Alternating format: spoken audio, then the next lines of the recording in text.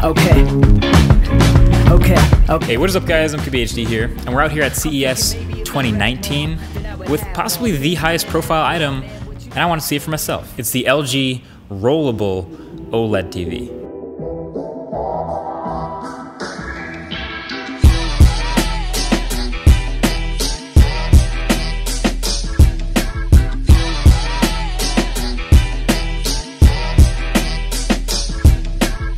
So this was actually announced last year already. You've probably heard about it, but it was kind of behind closed doors. It wasn't on the show floor for very long. It was more of a proof of concept. This year, it's on the show floor, it's real, they're showing it to people, and they're promising they're going to ship it to real people buying it this year. So I just wanted to see it in person, point a camera at it, and turns out it was pretty cool. So it is a 65-inch 4K OLED, and it's got all the benefits of these awesome panels already. So great vibrant colors, pitch black blacks, great viewing angles, the whole deal.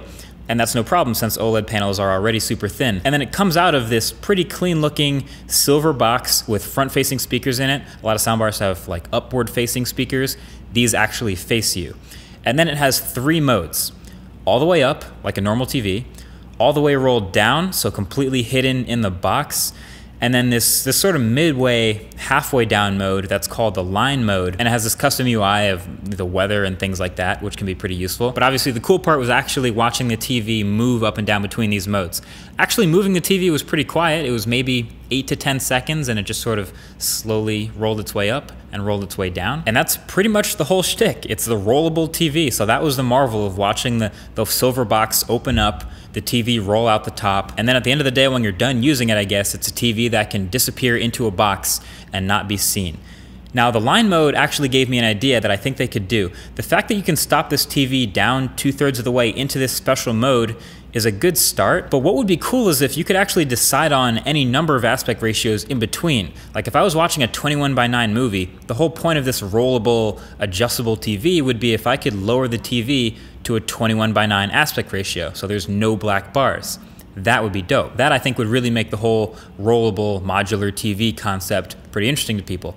And obviously the box is super simple. It's the black grill with the speakers, but I would love if they made like a clear box demo version so we could see the actual TV inside rolling up, just because I kind of want to see how it works. But if you look closely at the sides of the TV, it's broken down into maybe 40 or 50 of these little segments, and they span the whole back of the TV each, and they're interlocking with each other to keep it rigid.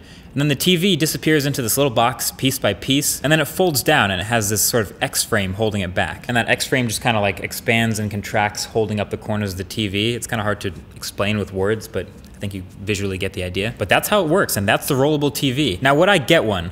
Honestly, probably not. I mean, they say it's coming out this year, but it is definitely going to be much more expensive than any other TV I use. And I already have a wallpaper TV, which is really dope.